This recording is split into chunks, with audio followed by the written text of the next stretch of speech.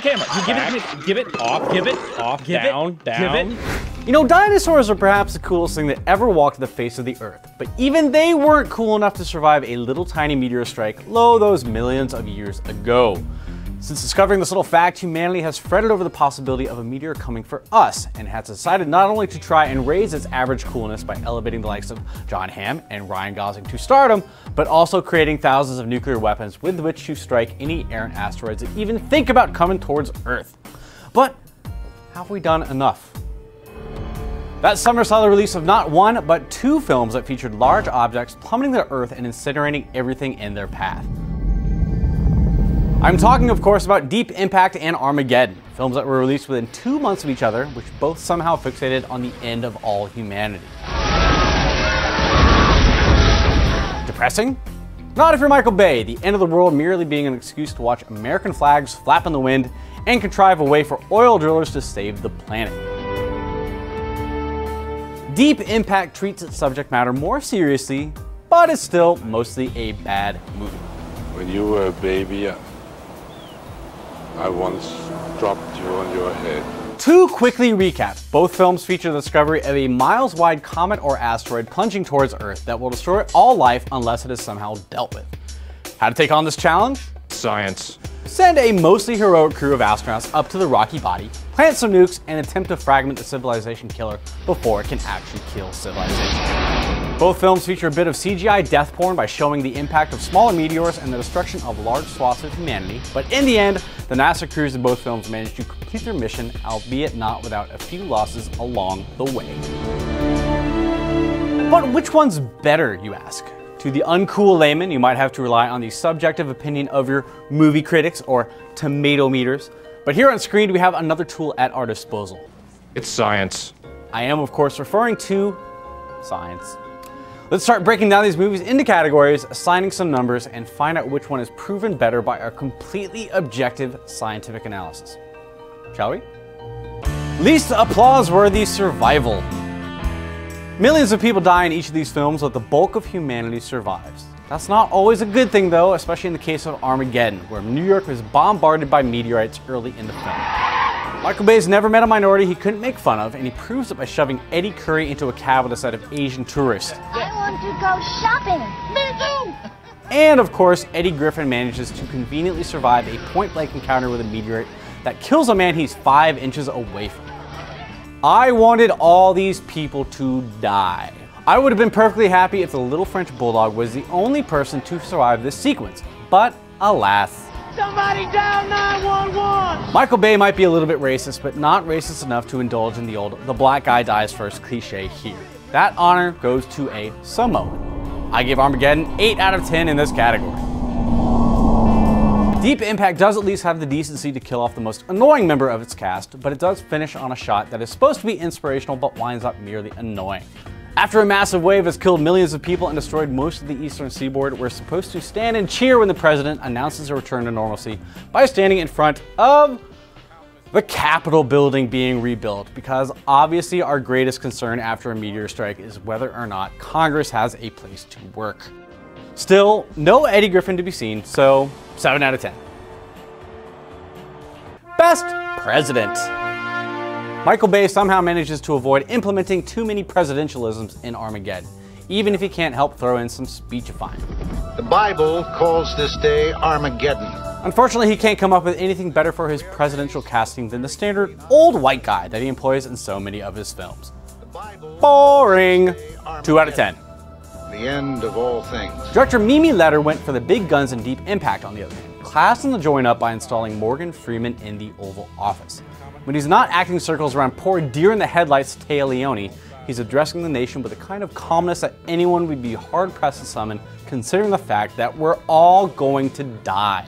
This comet is larger than Mount Everest. It weighs 500 billion tons.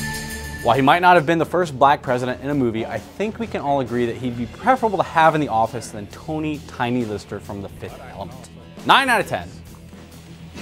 Life will go on. Best Worst Newscast. Speaking of presidents, the president in Armageddon lets loose with a lot of pretty words on the occasion of the launch of the space shuttles that will theoretically save mankind. It is a speech that is apparently heard by every single person on Earth, many of them via the quaint use of quaint old radios, many of them apparently only capable of moving in slow motion. It is the apotheosis of a speech in a Michael Bay film. It sounds good, it's easy to listen to while American flags slowly flap in the background, and you don't remember any of it as soon as it's over with. 5 out of 10. Téa Leoni, though, manages to top even that in Deep Impact. She gets one little scoop and somehow manages to go from background researcher to lead anchor in a matter of days, which should really say a lot about the professionalism of MSNBC. Also, MSNBC. Oh, and did I mention MSNBC? MSNBC! Were Leoni's character real, she'd be in the running for worst reporter ever, right up there with Nancy Grace and the guy who has a bug fly in his mouth. Every line is delivered with all the zeal of a zombie seeking brains. Sometime in the next hour, the Messiah mission will enter its most critical phase. And in that sense, she delivers some of the best worst newscasts in modern film history. 9 out of 10. Best father-daughter moment. Despite an audience member's best attempt at ironic detachment, Bay and his writers do know how to pluck at those heartstrings with assassin-like precision. And if you haven't been deafened by 130 minutes of explosions and gunfire and jokes about buttholes, I just came here to drill. So did I. Bruce Willis's last little message to Liv Tyler is actually mildly touching, given that he sacrifices himself to save humanity and also his daughter's future husband. Decent enough for a Bay film, and it's always fun to watch your girlfriend cry in a movie theater, at least when you're not watching a Nicholas Sparks movie. 6 out of 10. Deep Impact, on the other hand, sends our newscaster heroine and her father to the beach, where they await their climactic end as a gigantic wave comes to crush them horribly to death. By the time this finally transpires, you wish for nothing more than the sweet relief that can only come when Téa Leoni finally stops speaking for good in the film. And watching her get swept away under 1 trillion tons of water certainly seems to ensure that that is the outcome. Before their imminently timely deaths, though, Maximilian Schell does let loose with a little anecdote that explains everything. When you were a baby, I once dropped you on your head. Your definition of best might vary from mine, but finally seeing Leoni die is so satisfying that I have to give this an 8 out of 10. Daddy. Best tension-raising early film explosion. In Armageddon, we're told on no uncertain terms that the asteroid in question means business when debris it shot at Earth manages to blow up a space shuttle. There's no oxygen in space, and therefore no explosions, meaning that this asteroid is so goddamn serious that it's even capable of bending the laws of physics. That is not science. 3 out of 10. Stuart, play that tape back! Deep Impact saves its comic strike for well into the second half of the film, but you can't have a film go explosionless for that long, leading to an interminable sequence on a mountaintop where an astronomer's car is going to get hit by a truck any second now. Wait for it. Okay.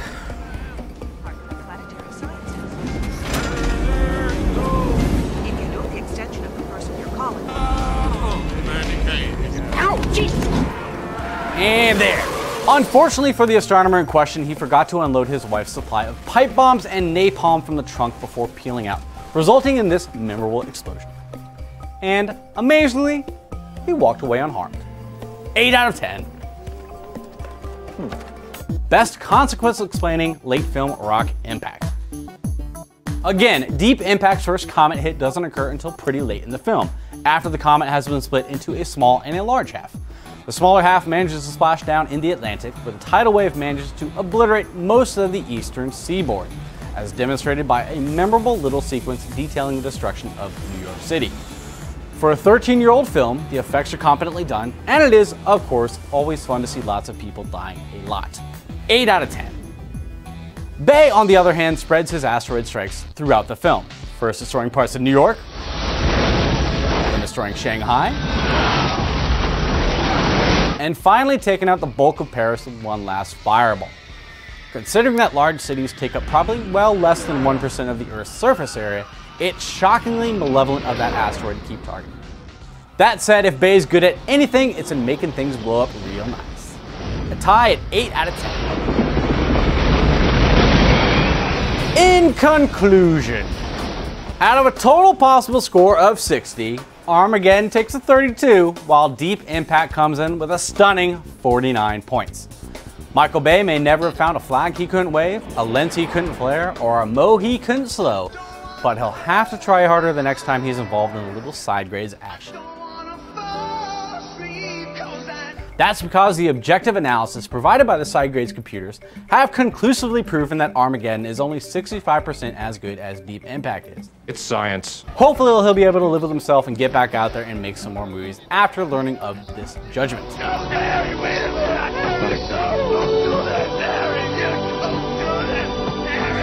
That's all the time we have time for here on this timely edition of Sidegrades, but we'll be back next time, just in time for a look at another pair of curiously similar films released within the same year. We'll see you then.